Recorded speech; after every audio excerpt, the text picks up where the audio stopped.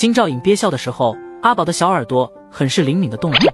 大人，你刚刚是不是在偷偷笑我写字哇？没有，怎么会？就算他真的笑了，你应该如何？就算真的笑我也不应该多想的。爹爹说过的，其他人怎么想，跟我无关的。阿宝将那张写好的字递给了金兆尹。没什么事儿的话，我们就先走了。苏家有情况的话，烦请通知我们。赵恒朝着金兆尹说了句，就带着2个孩子往外走了。金兆府门口，王春娘带着一盒吃食，就独自站在外面等着。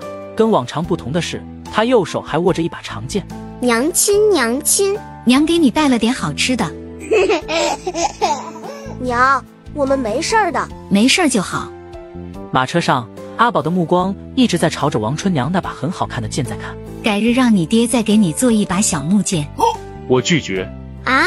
你为什么拒绝哇？你说呢？我上次给你做的木剑，你给我串着地瓜放在火上烤。那个苏小河要不要送出书院？说起来，今天的事儿导火索就是这个苏小河，那个孩子不像是个纯良的。留着吧，阿宝总得自己迈过去。卖什么？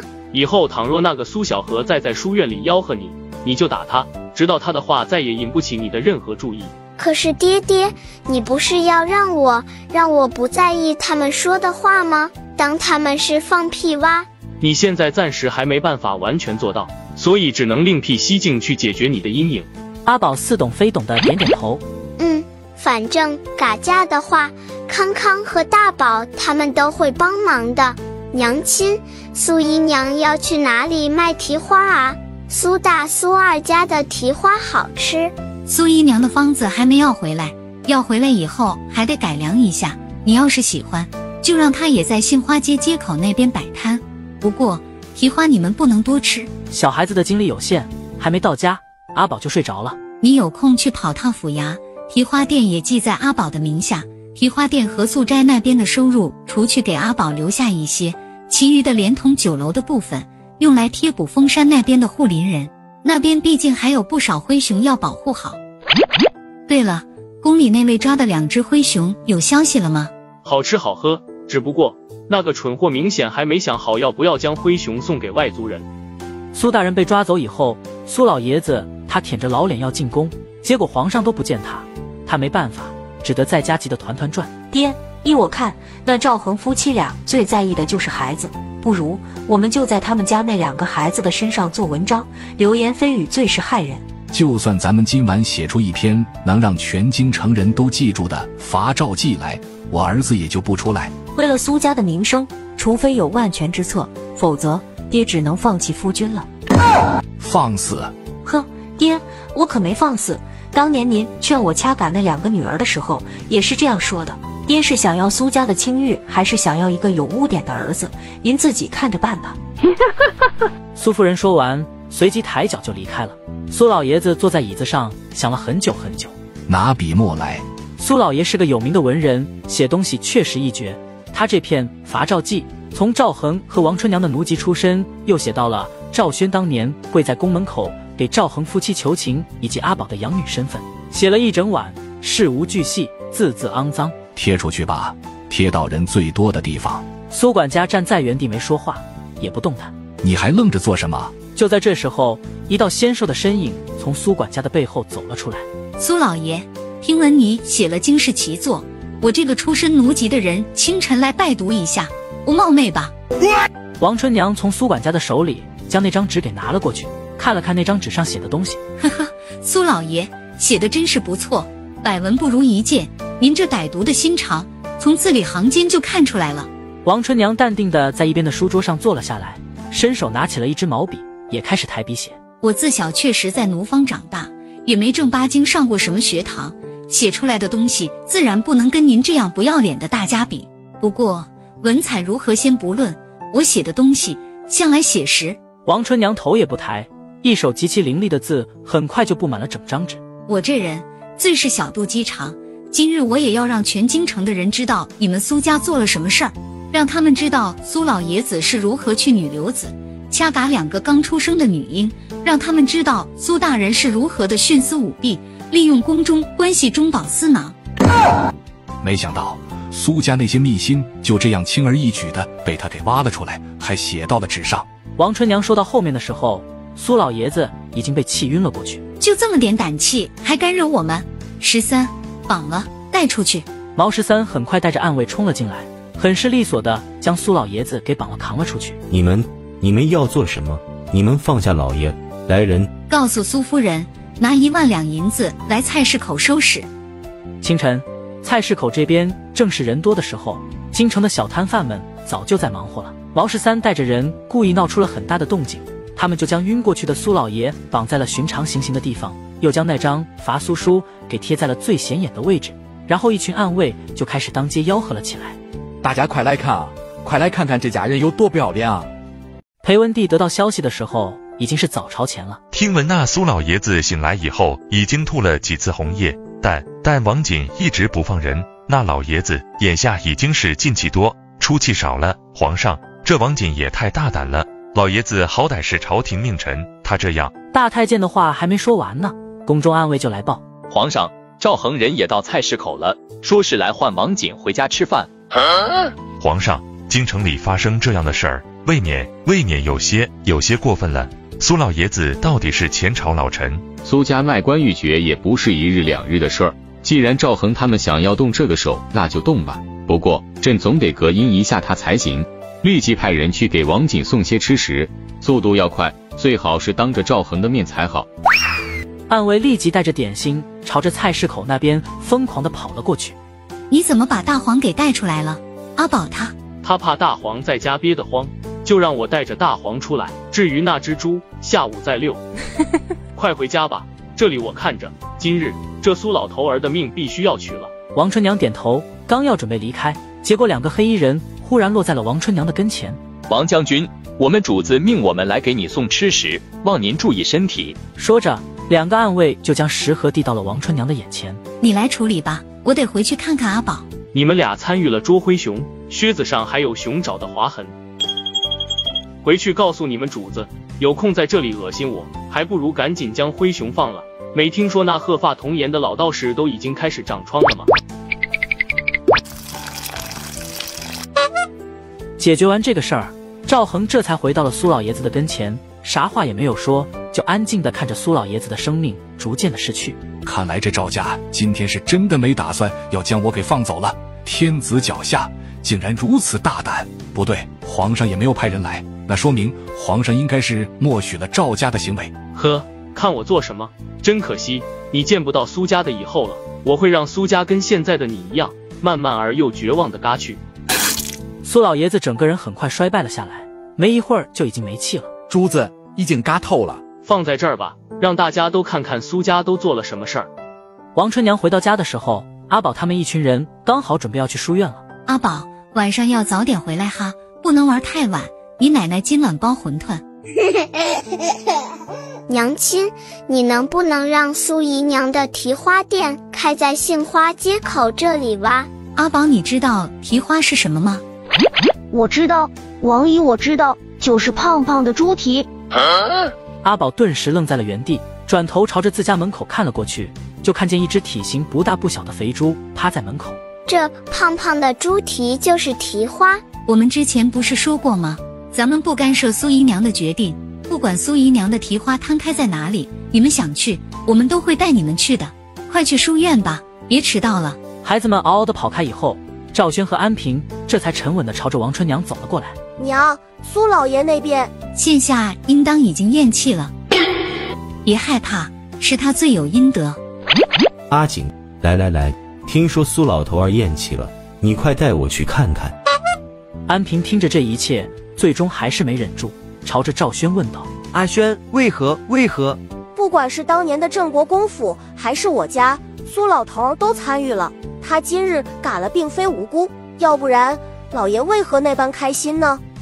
书院门口，赵恒带着9毛刚要离开，结果就看见了来的不速之客。赵将军，公公这么大的动静儿，所谓何事？老奴奉命来请安平少爷进宫。皇上听闻安平少爷读书好，想要安平少爷当太子伴读。哦，去把孩子们都叫出来。九毛一听，立即嗖嗖的去找孩子们了。没一会儿，老太监面前就出现了2大5小7个孩子们。赵叔真的要带我们宫里吗？赵将军，皇上只想找安平少爷。安平哥是我们的手足，我们必须去。看来要是不带这5个小的，安平也带不走了。公公，人已经到齐了，出发吧。这赵轩的行为举行跟赵恒实在是太像了啊！可老奴只带了1辆马车，怕是盛不下这么多人。不怕，我们小孩子都坐我们家的马车。听见进宫，孩子们都一溜烟上了马车，只有阿宝慢吞吞的不动弹。做甚这么慢？今天中午的饭又着落了，还不赶紧的？这啥意思？拿宫里当小饭桌呢？梁家的马车里，阿宝掰扯着手指头数道：我想吃那个泸骨肉，上次在宫里吃过，很好吃哇。肥宝，不是泸骨肉，是咕噜肉，那个黄色的东西酸酸甜甜的好吃。不吃那个，我娘说宫里最好吃的烤鸭子，说那个烤鸭子的师傅都70、80了，就吃他烤的。康康，等那个烤鸭的老师傅出宫，你们家能不能把它买回来啊？天天给我们烤。行，等我回去跟我娘说说。跟在马车旁边走的老太监实在是听不下去了，他凑在马车的窗边，朝着几个娃道：梁少爷，做烤鸭的老林是宫奴，非嘎不能出宫的。娘的，一群没教养的小玩意儿！公公，你是不是在心里骂我们哇？我爹爹说了，当一个人皮笑肉不笑的时候，心里就是在骂我们的。特么的，赵恒叫的啥玩意儿？大太监的后槽牙咬得很是用力，明显是上火了的。康康，你们听，我都听见公公磨牙的声音了。梁康和大丫2个娃很快就从车窗里探出了小脑袋，两人如此迅速，是因为突然捕捉到了公公这个名称。公公，你真的没有小弟弟吗？被嘎掉的时候疼不疼啊？大太监气得脸都绿了，然后快步朝着马车前面走了去。车夫，你赶得快点，追上前面的那个公公。公公，是不是我赵叔给你嘎的啊？大太监原本都想开口怒骂了，可是一句赵叔让他回了神。这里还是在赵恒的地盘，我还是先忍着吧。很快马车一行就走到杏花街街口。孩子们吃蹄花不？吃，苏姨娘，我们回来就吃。苏姨娘？对呀，就是苏姨娘，就是苏大苏二的亲娘，她做蹄花可好吃了。大丫，公公只是没有了那里，耳朵没有聋的，你不用那么大声。你们几个小兔崽子给我说清楚，没有了那里是哪里？咋还带阴阳的呢？从杏花街进宫的路程也不算长，但是大太监觉得自己仿佛走了一辈子那么久。公公，去准备些膳食吧，大中午的我们也都没吃饭。既然公公做不了主，那我去跟皇上说吧。爹爹，我想吃那个桂花酥。赵叔，我也要吃。几个小的一直嚷嚷着要吃的，这情形倒是让原本有些紧绷的安平放松了不少。你真的想好了吗？阿轩，你知道我心里在想什么？我懂，放心，还有我们呢。御书房，裴文帝正在纠结那2只灰熊到底要不要送出去呢。毕竟送出去还有好处拿，可道观里出了那样的事情，加上之前赵恒的恐吓，他现在可太犹豫了。外面这声音是梁家那小子，卧槽，真要命啊！皇上，岳安平已带到。圈，这5个小东西果然都一起来了。赵恒这玩意儿真不是东西。赵爱卿，朕找岳安平做太子伴读，没让你带这么多人来。康康，他也磨牙了，我听见了。皇上，我想吃桂花酥，可不可以给我桂花酥吃啊？我饿了。裴文帝一听，脸色更黑了，可黑归黑，还是安排人去做了。赵恒，我现在收拾不了你，等你闺女长大了，我随便指婚让她嫁给一个皇子，折磨你们赵家还不是早晚的事儿。行吧，既然赵爱卿也在，朕也就长话短说。听闻安平的功课很好，太子如今需要一个伴读，朕觉得安平甚好，不知安平以为如何？多谢皇上。这岳安平怎么这么痛快的就答应了？安平哥，你竟然要当那只鸡？鸡啊，大宝，安平哥为啥是要当鸡哇？我知道是说黄鼠狼给鸡拜年，皇上是黄鼠狼，安平哥是鸡。大宝，你太有文化了。既然你想好了，就去做吧。你点头就点头啊，为何一副视死如归的表情？皇上，都中午了，你管饭吗？这小奶音响起来的时候，旁边的大太监已经开始冒汗了。皇上心里都烦透你们这一家子了，怎么会管饭呢？阿宝，皇上能给我们吃烤鸭吗？听说宫里的烤鸭很好吃。这胖墩儿竟然还点上餐了，每人只准吃2块。看着这一群奶娃娃，裴文帝觉得自己的脑门又疼了起来。皇上，不如也将太子给喊来，正好同岳安平熟悉一下。快去将太子给宣来。大太监很是着急地往外走。果然没了小弟弟，走路会摔倒吗？大太监咬牙切齿地站了起来。大宝，我好像又听见了咬牙的声音了。哼，必须赶紧将太子给喊过来了。太子爷可是宫里最霸道、最是凶狠的孩子，绝对能把赵家这群伢给收拾得服服帖帖的。大太监心里带着气，快步地朝着外面跑了去。很快，一个10岁左右、穿着锦衣华服的小男孩就出现在众人面前。皇上，你还管饭吗？我肚饿了。哼，宫中哪有管饭的道理？果真是粗鄙之人。爹爹，这太子说的话太难听了，我能找他打架吗？去吧，不必怕。阿宝立即朝着太子冲了过去，其他4个娃也都跟着冲了上去，没有一丝一毫的犹豫。太子很快就被5个娃给制服住了，5个娃配合得极好，太子连动腿的机会都没有。哼，我们才不是粗鄙之人，你是当朝太子，竟然还如此瞧不起人。哼，皇上，你到底管不管饭呢？行，命人去御膳房通知，以最快的速度送几只烤鸭过来。听见有烤鸭吃了，5个娃这才放开了太子。不到1刻钟，几只烤鸭就送了上来。大太监瞧着位置摆的烤鸭，阿宝，这烤鸭可能有猫腻，我闻闻就知道了。于是趁着大太监转身的时候，梁康动作飞快地将几盘烤鸭都给换了位置。这怎么摆放的来着？那盆下药的到底被换到哪里了？阿宝，你说，皇上，可是这盘烤鸭好像有问题，刚刚那个公公一直往我眼前推。皇上，老奴没有，老奴只是正常摆放。皇上，老奴没有，老奴只是正常摆放。皇上，你让这个公公吃1块不就行了？哼，成事不足败事有余的废物。事情发展到最后，就是大太监被喂了2块那个盘子里的烤鸭。刚才烤鸭的盘子已经被打乱了，带药的还不定就是这盘呢，肯定不是我吃的这盘。阿宝吃烤鸭的时候，抬起小脑袋朝着太子看了眼。哼，这个小蠢货不会以为姑想要抢他的吃的吧？二丫，你少吃点，我还要打包给娘亲他们带点尝尝呢。这烤鸭真好吃，我也要给我爷爷捎点回去。爷爷说他最喜欢吃烤鸭了。回皇上，这是张尚书家的孙子。呵呵，那老匹夫竟然生了2个蠢货孙子。阿宝的小耳朵动了动。阿宝，你又听见啥了？那老匹夫竟然生了那2个蠢货孙子。岳安平明日就进宫做太子伴读，太子带朕送客吧。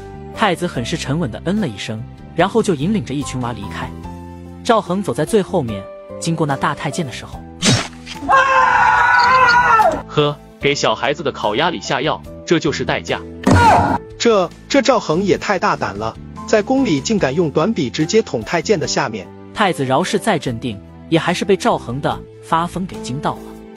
大宝，他为啥捂着那里啊？不是都没有小弟弟了吗？你别捂着啦，你是不是快要拉肚子了呀？你为什么给我们的烤鸭里下拉臭臭的药啊？行了，回家，下午还得去书院呢。岳安平，呵呵，明天姑在书房等你。安平点了点头。你要是敢欺负安平哥哥，我会打你的。阿宝现在对自己的武力可太自信了。明天你带着那个竹筒，有什么事儿的话就给我们发信号。没用的，那东西带不进宫里去。可是爹，为何咱们今日能带进来？那是因为他们不敢搜我的身，安平明日进宫肯定会被搜身的。你性子有些软，不够狠心，这也是你的优点，也是你的缺点。一旦进了宫，太子老实些还好，倘若他不老实对你动手，你也不必忌讳。面对他们这种人，你越软弱，他们欺负的会更狠。安平重重的点了点头。在你之前有过好几个太子伴读，听说下场都不算好，但你不必怕，赵家和你爷爷都是你的后盾。我选择的这条路到底对不对呢？突然好想换个爹啊，赵叔叔也太厉害了。不行，回家后必须再去整整我那个不要脸的爹，要不然心里过不去啊。阿宝回到家就找到了王春娘，然后就火急火燎地往外掏东西。娘亲，这是我给你带了礼物啊。这就是阿宝给娘亲带的礼物吗？爹爹说了，鸭屁屁是最好吃的，要留着。阿宝装了3包烤鸭，1包让安平哥哥带回去给姥爷，1包给爷爷奶奶。这1包最珍贵的烤鸭屁屁是给娘亲的。王春娘朝着赵恒看了过去。阿宝最喜欢娘亲了，所以要把好吃的鸭屁屁留给娘亲吃。那我们跟爹爹一起分享好不好？好啊好啊。爹不爱吃，你们娘俩。阿宝最近经常跟二丫一起团泥巴玩扔，所以那鸭屁屁精准的被扔到了赵恒的嘴里。咦，爹爹你为什么不吃啊？赵恒被自家胖墩墩盯着，他努力的想要吃下去，可最后呸呸呸呸呸呸！哼，爹爹你又骗我，鸭屁屁不好吃的，对不对？说谎会长尾巴的，哼！嘿嘿，阿宝气呼呼的跑开了。这阿宝现在也是大孩子了，胖了可不止1斤2斤，以后你少带他吃这些炸的烤的。赵恒笑了声，就将今天在宫里发生的事儿跟王春娘聊了起来。安平那孩子答应去当伴读，会不会是因为有什么复仇的想法？我们的思维趋向于不服就干，安平的思维应当是曲线救国。你大概不知，太子太傅学问极好，比刘福子还要好一些。安平跟他学，或许会学到更多。确实如此。安平自小孤儿，爹娘皆因为宫里而嘎，心中有情绪很正常。倘若你我身亡，阿轩和阿宝自然也不会平静。春娘，我们没办法桎梏小孩儿们的路，只能让他们尽量多学些东西，武装自己。行了，赶紧去休息吧，为了你闺女儿子多活几年。父皇，这5个人里，张达雅、张尔雅都是张尚书的孙子，梁家又是家财万贯，赵阿宝是赵家的闺女，只有那个杨大宝父母是平民，虽说认了赵家为干爹干娘，但是他应当是5个人里最好的突破口。不错，只要搅和了他们5个人的关系，这几家会乱成一锅粥。太子那副算计的模样跟裴文帝简直是一模一样。这些小事儿你自己来处理，朕不插手。倘若你连这种小事儿都处理不好，那朕也得重新评估你能不能胜任太子之位。是，父皇。这天傍晚，大宝独自坐在自家门槛旁，等爹娘回来。娘这段时间好忙啊，一直在忙活铸造兵器的事情。你是杨大宝吧？那个跟着赵家从村里来京城的人。是啊。你们家真是厉害，傍上了赵家这棵大树，要不然你一个村里的娃怎么可能来京城读书呢？叔叔是京城人吗？自然是啊，我听了外面很多人都在说你们家托了赵家的福，我怕你这孩子心里难过，就想着来碰碰机会能不能找到你。听闻书院里很多人都说你是赵家的狗，你别往心里去。哼，我才不是呢，我是人。哼，我才不是呢，我是人。那你就准备一直跟他们玩在一起。男子汉总得有点志气的，为什么要一直活在赵家的阴影下？可是跟着阿宝有很多好吃的东西啊。嘿嘿，男人从怀里掏出2个银锭，递给了大宝。叔小时候跟你一样的境遇，叔不想你再走叔的老路，这些银子你带着买好吃的，别再给赵家当狗了。真的吗？叔叔，只要我自己买东西，就不会有人说我了吗？当然，去玩吧，等输过2天再来找你。男子见大宝不断地摩挲着那银锭，他笑着点了点头。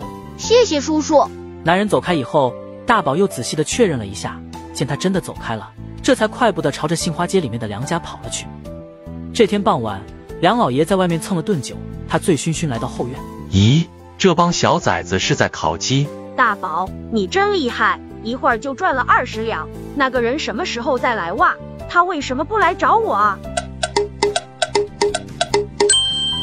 我知道了，我也有法子让大丫赚钱了。大丫，明天去书院的时候，我们就打一架，这样肯定就会有人找你了。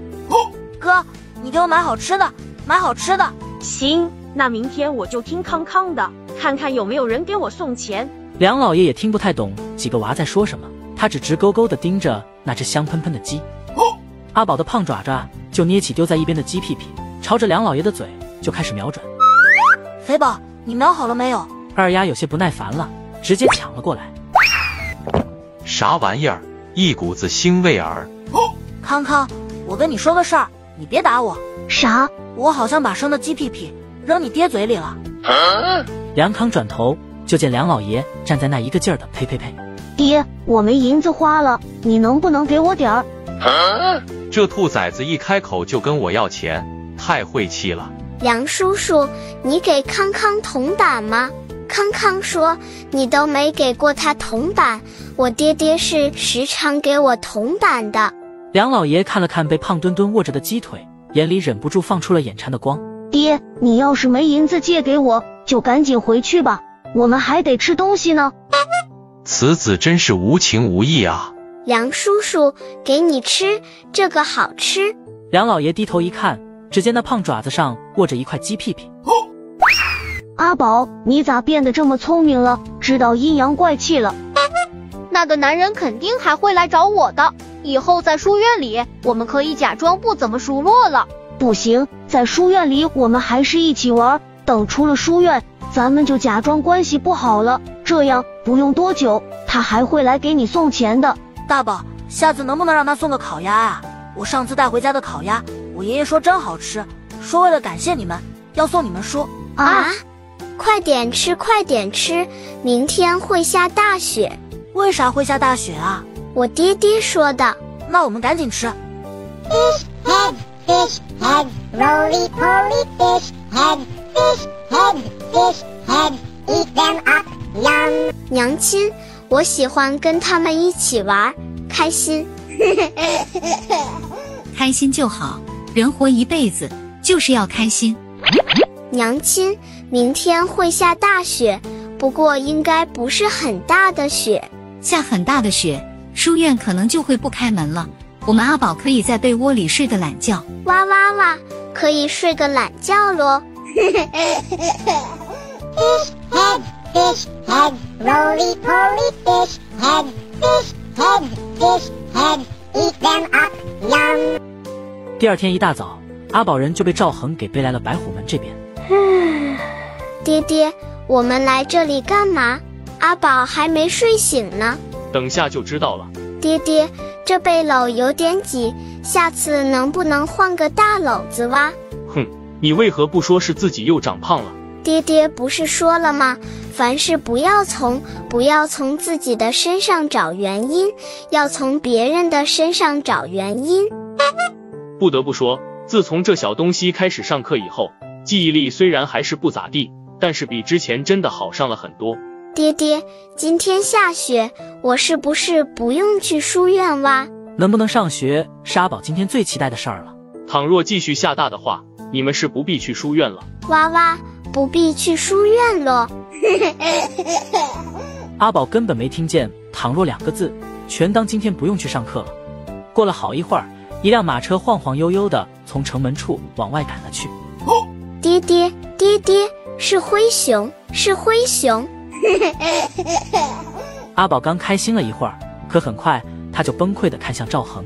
爹爹，快去救他们，他们要被送走了呜！爹爹说过的，灰熊只习惯待在风山那边，风山的气候和食物是它们最喜欢的，一旦离开风山去别的地方，只怕会没了熊命。他们只是回风山，你没看见赶车的是毛13？ 13毛？不信你喊一嗓子。爹爹，我能喊吗？阿宝虽然年纪小，但是他最近弄清楚了很多事儿。京城这个地方，好像很多人都针对爹爹，他怕声音大，给爹爹惹麻烦。当然13毛。大小姐，是我是毛13，我先送灰熊回家了。听见真的是毛13的声音，阿宝顿时放下心来了。爹爹，熊熊们都回家了吗？有没有在外面被欺负的了？都已经送回风山了，以后他们会在那里好好的生活。等爹娘老了，风山那些人就由你和你哥接手，你们要在能承担的范围之内保护他们好好生活。阿宝会的。宫里那位终究还是向赵恒妥协了，把灰熊放了。父女俩就这样一直目送着毛13带着2只灰熊走出了他们的视线。夫人，外面下大雪了，去找一下张夫人他们，就说我想去施粥，这天寒地冻，总会有人吃不上饭。对了，夫人，老爷他好像昨天晚上没回来。饿不死，他脸皮厚着呢，以前还要过饭，你又不是不知道。破山书院因为大雪确实停课1天，3位夫人带着五傻吃完粥后，阿宝正准备回被窝里睡觉。阿宝，跟爷爷去玩。做什么？白龙观那老道士约我见面，没约在道观，在春娘的酒楼里。我想带阿宝去看看他以后的产业。想去。等到祖孙俩离开以后，赵恒把毛13喊了出来，跟着，有什么事儿立即派人通知我。毛13点头，立即跟了上去。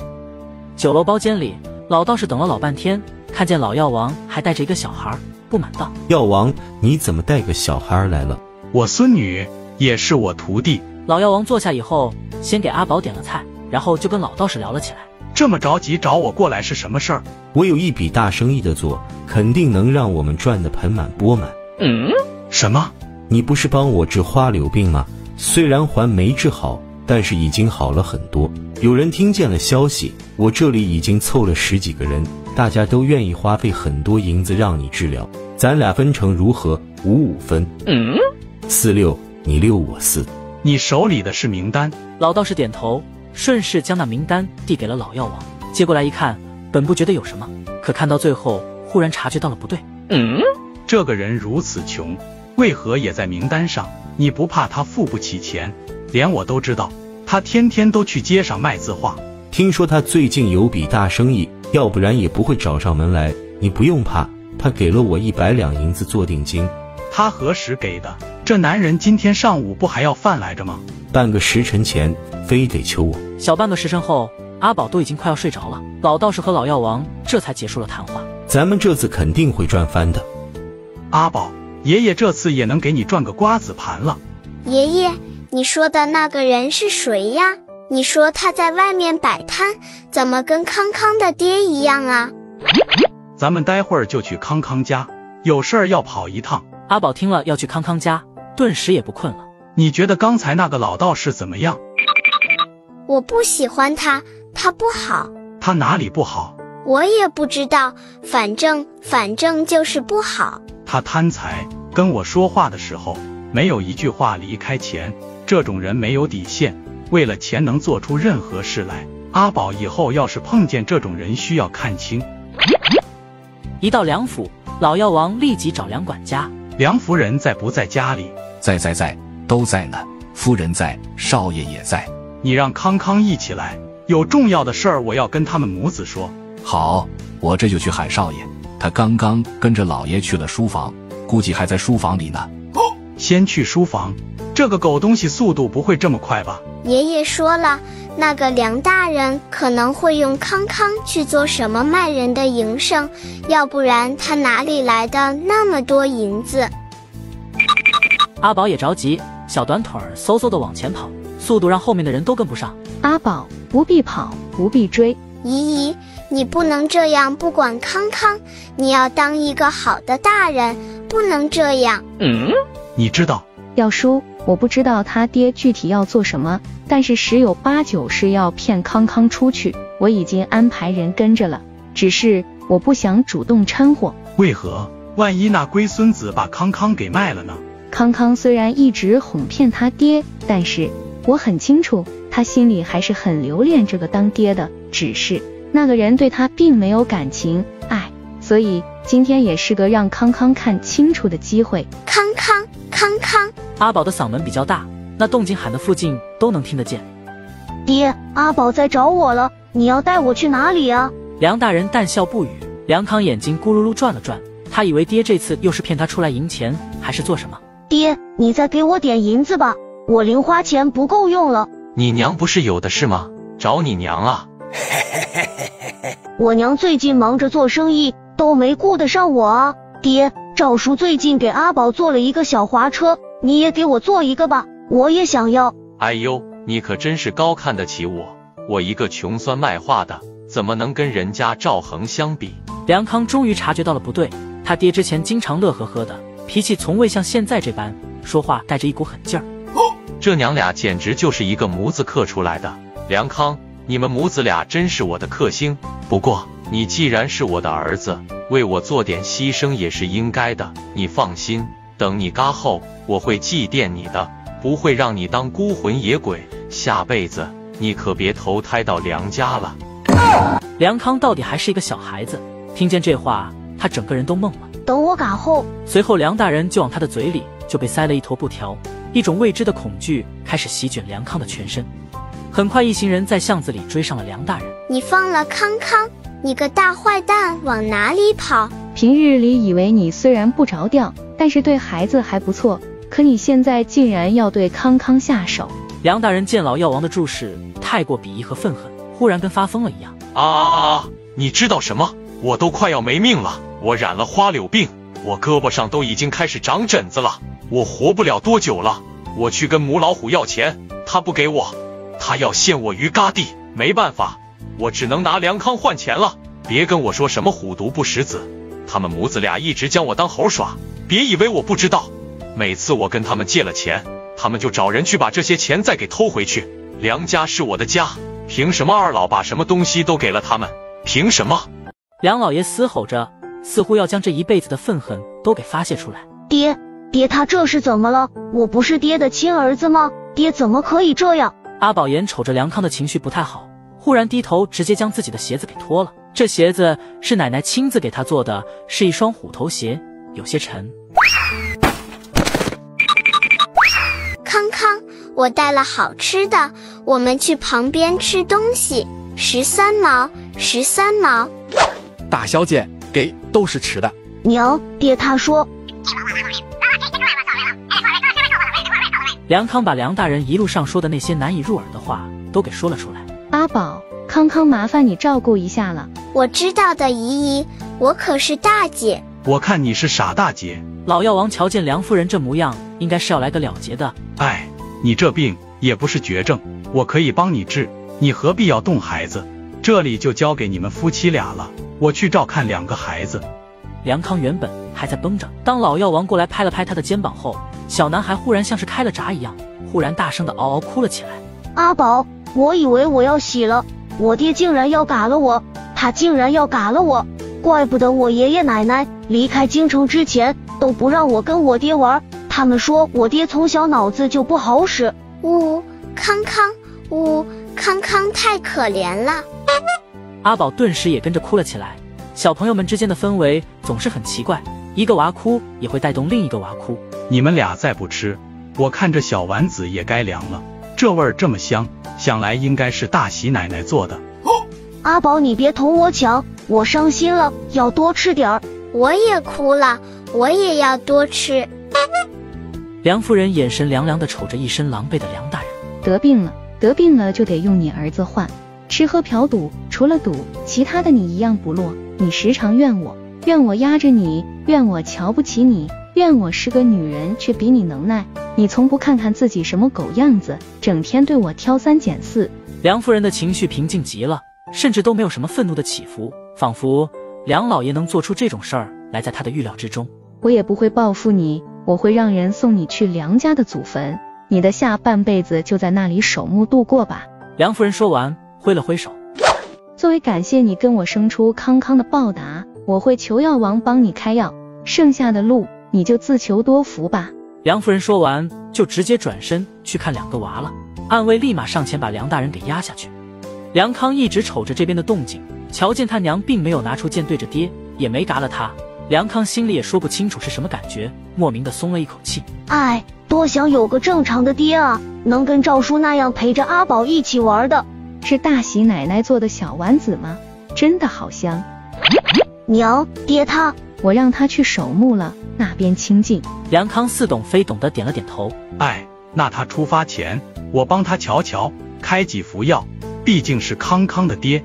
那有劳药叔了。两个娃吃饱喝足就困了，梁夫人和老药王这才带着他们回了家。第二天一大早，梁夫人就来找王春娘了。爹，你回来了。梁夫人也打了个招呼，只不过在看见老药王脚底的黄泥时，她忽然开了口。药叔，我没想到你这么早去了梁家祖坟，你应该看见了是吧？怎么能看不见？那么大一个新坟头，没有墓碑也没有名字，不用想都知道这新坟的主人是谁了。老药王也没想到梁夫人会主动说出这个事儿，他就将看到的事儿说了出来。没错，那个新坟是他的，是我做的，他已经踩到了我的底线，倘若他不动康康，什么都好说。梁夫人面无表情地说着，脸上没有任何情绪波动。你们会不会觉得我很冷漠，连自己的男人都动手？老药王和王春娘同时摇头。倘若是我，也会这样做。人都有底线，动了底线就要付出代价。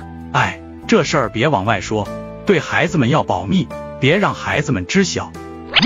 昨日我说的那些话，就是为了让康康心安，这些我都明白。大人们在这里说话的时候，阿宝他们几个娃正趴在大喜家的院子里，眼巴巴地瞅着锅里的饼。怎么办？我不想要这个爹了，反正他在守坟也回不来。可是我觉得我还是需要一个爹。康康，可以买一个哇？我爹爹说了，能用钱买到的就花钱。赵阿宝，能用钱办成的事儿就花钱，别去欠人情。这话到了阿宝这里就变了味儿。可是我去哪里买？哪里能买到跟赵叔一样的爹？我爹爹很好，我不卖的。你给我很多很多钱，我也不卖的。其实我也想换个爹，我爹身上臭臭的，也不回来陪我们，我想要个香一点的。这群娃到底在说什么呀？康康，你想换个爹，也得经过你娘的同意不是？你得问问你娘。不对的，奶奶，为什么要问大人？是给康康找爹爹，不是给姨姨找爹爹。这瓜娃子咋还这么瓜嘞？不知怎么的，阿宝就跟二丫嗷嗷地扯了起来。阿宝，你说的不对，我爹爹就是臭臭的，我可嫌弃他了。不对，我娘亲说过的，狗不嫌弃家里穷，家里的小孩也不能嫌弃爹丑。我不是说我爹长得丑，我是说我爹臭，浑身臭臭的，你不认识字。二丫气得要上前跟阿宝理论，大丫实在是看不过去了。阿宝，二丫的意思是我爹又丑又臭。哪有孩子这样说自己爹的呢？这群娃娃真是不着调。此时赵恒走了进来。两位婶子好。大喜奶奶赶紧朝着赵恒招呼手，喊他来吃东西。赵叔，我要租赁你3天，这是银票。说着，梁康就从怀里掏出了一张50两的银票。赵叔，你要不要？贼梁康是撒草左啊！赵叔，我只有10两，我租赁你1天。啊，我不要，这是我爹爹，你们不准租。眼瞅着阿宝要爆发了，大宝见势不对，赶紧阻止道：阿宝，先吃饭，不能嘎架，我们都是好朋友，不能嘎架的。爹爹，没办法，爹太受欢迎了。哼，快点吃饭，吃完饭带你们去玩。一听要去玩了，几个人顿时开始哼哧吃饭，只有阿宝气呼呼地站在一边，一直盯着赵恒。不吃要是挨饿的话，待会儿可是没东西吃的。哼，我要吃，都是我的，你们都别跟我抢。看着几个娃嘻嘻哈哈的在闹腾，两位奶奶都在咧嘴笑。真好啊，没想到在城里孩子们也能交到这么多好朋友，有这些小伙伴，想必孩子们的童年不会孤单了。赵叔，你要带我们去哪里玩啊？还去清河街听曲儿吗？赵叔，要不然你带我们去打架吧。嘿嘿，我快要过生辰了，卧冰求鲤的故事你们听过没？哈，爹爹，卧什么？求什么蛙？我知道，意思就是说，有人为了表达孝心，就在大冬天自己趴在冰块上，等冰融化了，就能捉鱼出来了。爹爹要让我趴在冰块上吗？啊，爹爹你真狠心。这大棉袄是奶奶刚给我做好的，我不要趴在冰块上。那爹要过生辰了，你不表示一下吗？赵爹，我去卧。我也去，我也去。啊，这新的大棉袄阿宝才刚刚穿上呢，趴在冰块上多脏哇！不过既然爹爹要过生辰，那阿宝也得去呀，可不能让爹爹被人给抢走了。爹爹，我也去，我也躺冰抓鱼。阿宝是卧冰求鲤，不管了，反正就是躺着抓鱼儿嘛，我知道的，我不傻。让赵恒没有想到的是，几个娃竟然真的撑到了下半夜，卧冰求鲤也确实成功了。孩子们最后全都在赵府睡下了。一大早，梁康一回梁府就很激动，他嗷嗷的很是得意。娘，我跟你说，我凭自己的本事认了个干爹。你赵叔？是啊，你说我厉害不？那你说说，你是凭什么本事让你赵叔答应的？凭我不要脸，凭我脸皮厚。不过赵叔还没答应我，但我觉得差不多了。娘，你也积极一些，给我换个亲爹。要爷爷说了，多个爹多条出路。我这2天因为我亲爹的事儿难过，明天我就不去上学了。康康，你跑慢点儿，我去让厨房大叔把这鲤鱼给做了，来抚平我幼小的心灵。与此同时，张府张尚书很是满意的捋着胡子，嘴里不断的赞叹：很多人去卧冰求鲤都没成功，只有我孙子成功了。爷爷要好好的奖励你们俩，送你们俩一人一套杏坛阁出的4书5经，如何？2只鸭不约而同的转过了脑袋。爷爷，你这么厉害，能不能让赵叔给我当干爹啊？大宝认了赵叔当干爹，梁康也认了，我们俩也要认。张儿呀，你说什么？老子不配当你爹了是不是？许久没有回家的张将军已经站在了2人后面。弟弟，你说的对，爹确实挺臭的，一进来就闻到了。这2个小崽子现在怎么对我一点忌惮都没有了，跟之前的胆怯完全不一样啊！管家，去将夫人请过来，我倒要问问他在家是怎么教育的儿子。往常但凡大鸭二鸭听见爹这样说话，2人就会吓得瑟瑟发抖，可眼下2人不仅不害怕，反而还凑在张尚书的身边小声的叽叽喳喳。爷爷，我爹这样是不对的，王姨说了，孩子是一个爹跟一个娘2个人生出来的，2个人都得看小孩的。当真是这样？是啊，除了康康家和咱家，阿宝家、大宝家还有大喜家，他们都是爹娘一起看小孩的。赵叔那么忙呢，还不是经常抽出时间看小孩啊？所以我和二丫决定了，我们俩也要争取一个干爹。爷爷，你再不帮忙，我们就要落后梁康了。这2个小兔崽子当我是空气呢。很快，张夫人匆匆忙忙被管家喊了过来。你看看你教的什么孩子，都被赵家给带坏了。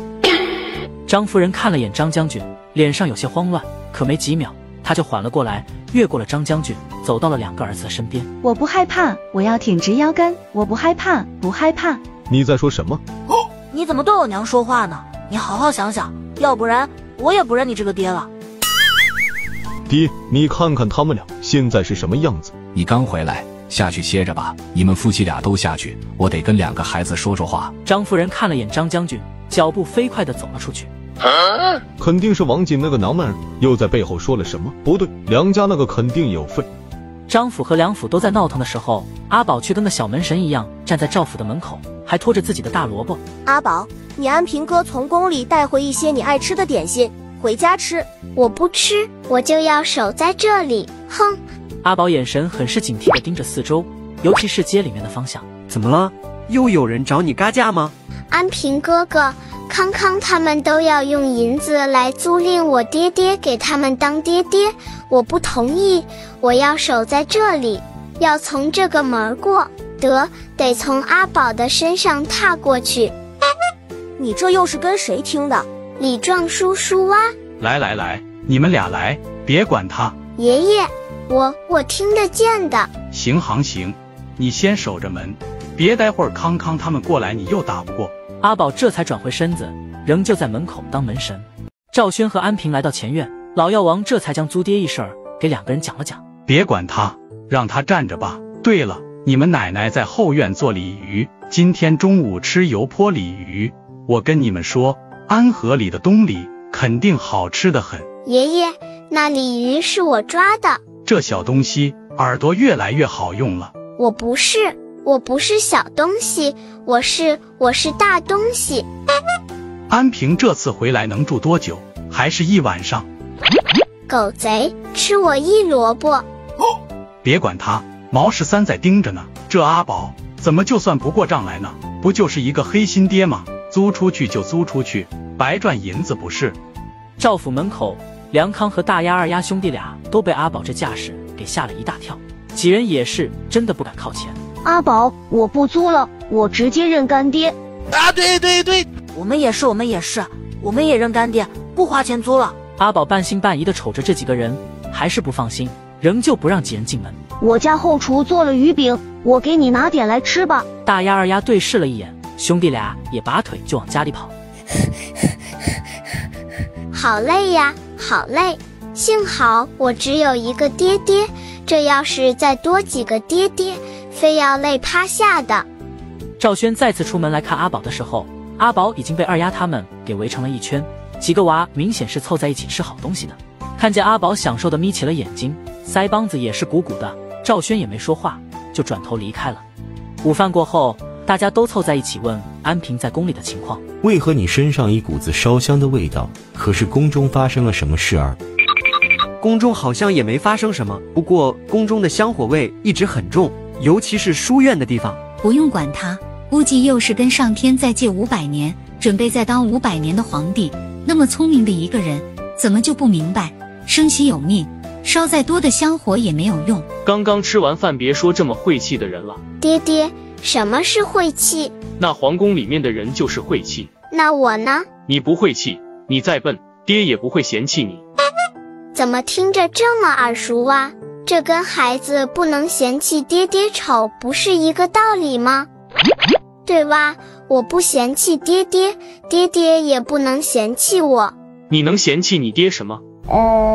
阿宝掰扯着手指头准备数数，结果愣是什么也没想出来。小孩不能嫌弃爹爹娘亲丑，可阿宝的爹爹娘亲都是最好看的人哇。等下带你去遛弯，这2天不上课，我瞧着你又要胖了。赵恒现在始终不能忘却那晚在冰上自己看着自家大胖闺女的模样。哎，真的是有点胖了啊。爹爹，明天我可以不去上学吗？康康明天不去，大鸭二鸭也不去，只有我和大宝去。你说呢？哼！就在一家人坐下闲聊的时候，毛13火急火燎地跑了进来。珠子，梁夫人带着东西来了。梁夫人，您还是出去瞧瞧吧，带的东西有些多。前院梁夫人带着很多东西，不知道的人还以为这是上门提亲呢。哇！阿宝，你不准动，这是我送给我干爹的。哈？干爹，我来给你送礼了。我跟我娘说，让她不要吃饭了，先来给我整干爹。我不同意，我不给你。阿宝，我又不是花钱租干爹，我是认干爹，就跟大宝一样，干爹也不用为了银票跟我玩几天。啊？是吗？多好，你多了一个哥哥，我多了一个干爹，这可是一举两得的事儿。梁夫人嫌弃地看了眼自家儿子，让他跟阿宝去玩，自己则是带着梁管家上前看向了赵恒夫妻俩。赵兄，谈谈吧。谈什么？让康康认你们当干爹干娘，让阿宝认我当干娘。我手里有2座山头，作为礼物送给我未来的干女儿。梁夫人也不拐弯抹角，直接朝着赵恒夫妻俩开门见山。那2座山头没什么矿，但是很适合种药草，野生药草也很多，适合阿宝打理。至于院子里的那些礼物，都是我们的诚意，请你们收下康康这个干儿子。梁夫人这个人就是信奉一个效率高，有事儿就干，绝对不拖延。赵阿宝，过来，这么一会儿功夫怎么就吃上了？爹爹，你认了康康吧。康康说以后喊我叫大姐。还想问你的意见呢，这下好了。大姐，你就让我拜干爹吧。爹爹，你认了吧，认了吧。阿宝觉得人生已经到达了巅峰，就在康康一声声大姐的话语中，阿宝迷失了，赵恒也就认下了这个干儿子。你们俩也不管管，看看阿宝，一句大姐就把他说的晕头转向，等着看吧。今天认了康康，但明儿两只鸭非得来闹不行。爹，我多认一个干儿子，阿宝以后就少一个小子觊觎。娘的，原来你这算盘打在这里，算了，我就是白操心。爷爷，梁康认干爹成功了，我们也要干爹。这梁夫人的速度也太快了吧！想到最近两个孙子最近的变化，张尚书也不再犹豫。管家跟我去趟库房，你们俩快点去收拾收拾，看你们俩身上脏的。爹，你们要做什么？爹，你能不能帮我去换衣服？我想换那件翠竹的衣服。什么翠竹不翠竹的，爹没空，爹要找你爷爷问事情。爹，张将军直接越过二丫，朝着张尚书的身边跟了过去。二丫瘪瘪嘴，哎，爷什么都不知道。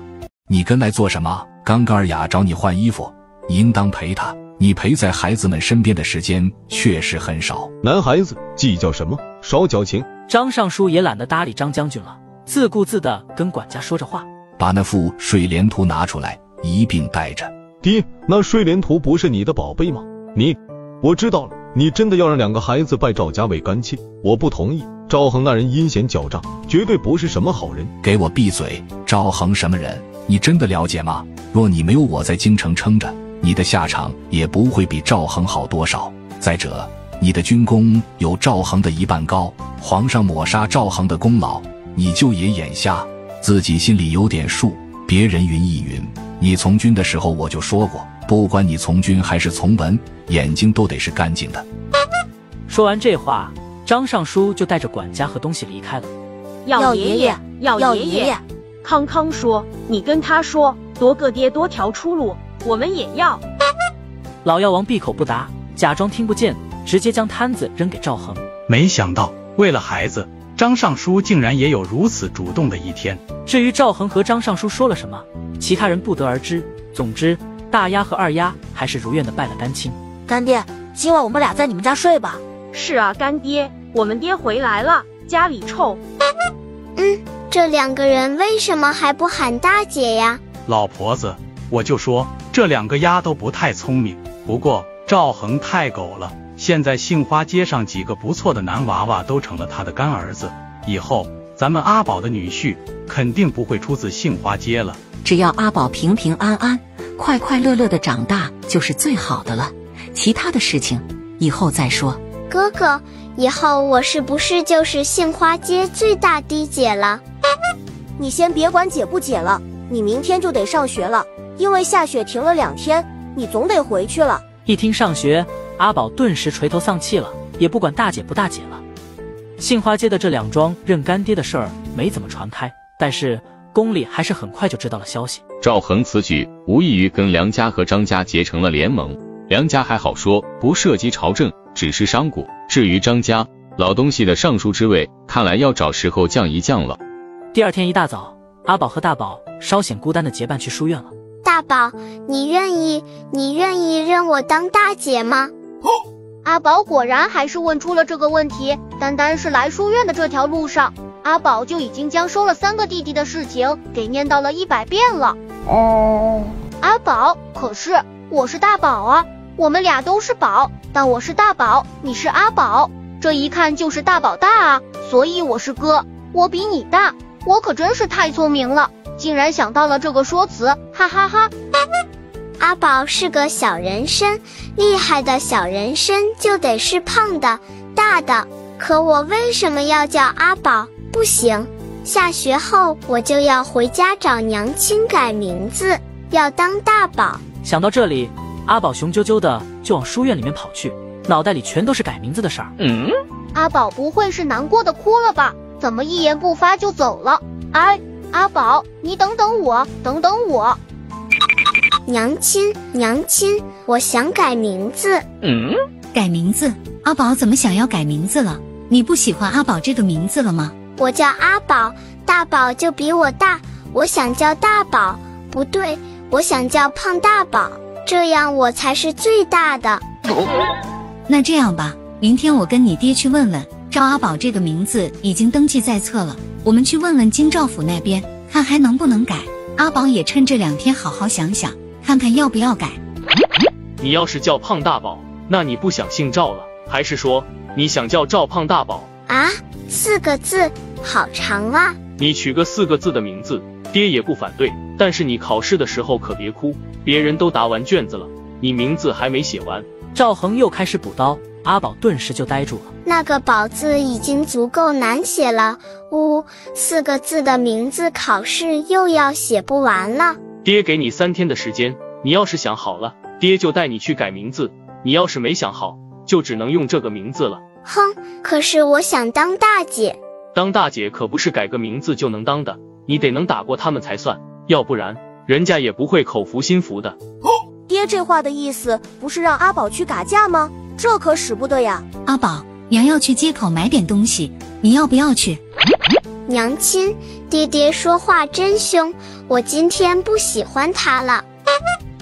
哈哈哈，没看你爹爹在帮你磨大萝卜吗？还是不喜欢他了吗？今天不喜欢，他太凶了，哼。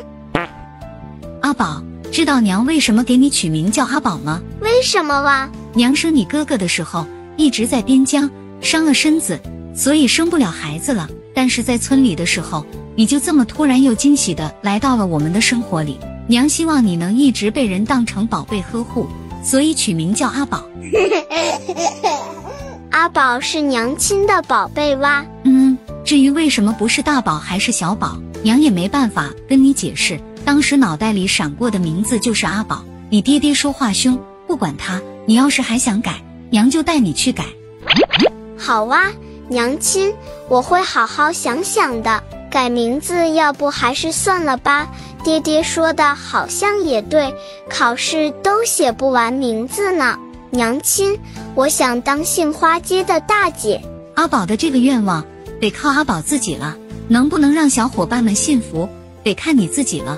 娘不能摁着他们的脑袋让他们答应。娘亲，那我能用钱买吗？